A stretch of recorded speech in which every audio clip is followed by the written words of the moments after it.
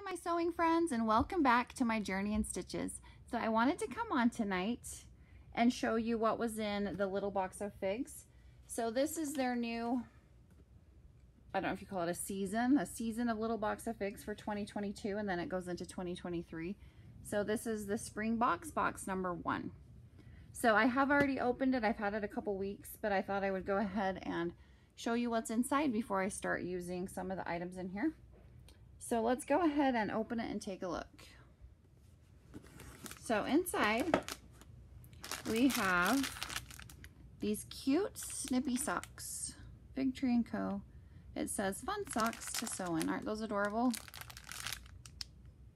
We'll just make this video quick and just go through each item pretty quickly. And then there are some soaps. There's 2 soaps in this packaging, and they're goat milk soap, and they do smell quite lovely. So we got those. And then there's this little zipper pull. Let me open it. So it almost looks like a vintage featherweight. Can you see it there? It's pretty tiny, but it is really cute.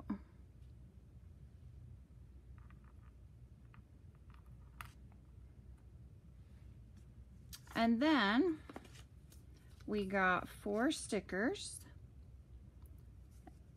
They are the same, but just 2 different colors.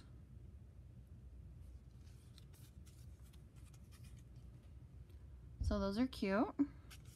And I did notice on the box, so in the past they've had like a sticker on the front of the box, but it no longer has one. So maybe I would want to stick a sticker on my box there. And then we have, let me show you the patterns that the fabric is for. So it has this everyday zips bag, simple canvas baggies in 3 sizes for all your daily goodies.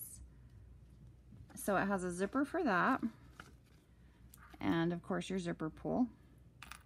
And from what I was reading, it looks like you actually use part of this pattern, but you make it into a different style of bag, because they sent instructions for that. So it looks like you use this, but you actually make a canvas bag. Let me read it. Extra project. For the extra project, we were making a customized canvas bag based on the Everyday Zips pattern. So here's our Everyday Zips pattern. For this project, you will use the canvas zipper, 1 mini charm, all included in the box. Follow the extra instruction sheet as well as the pattern provided for the bag. So that's why the extra instructions are in there for that. And the canvas was down here right there. It's pretty. Okay. Then the other pattern is a tisket, a tasket. So it's cute little baskets. And the fabric for this one is 1 charm pack plus 1 matching mini charm.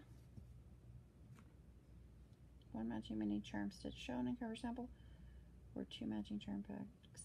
Small. Okay, sorry, I'm talking to myself here, confused. An 1/8 yard small red print. Then we have this is probably our background.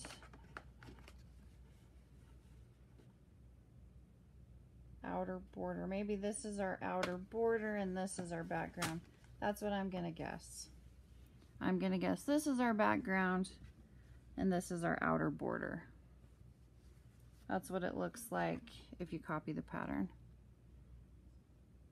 Okay, and then I think this little charm pack was for the zipper bag, I'm assuming. Put these back in here. So overall, I think it's a cute box. This is, I've done one of these before, maybe 2017, 18, somewhere around there I did one of the little box of figs. So I thought it would be fun to do one again this year. I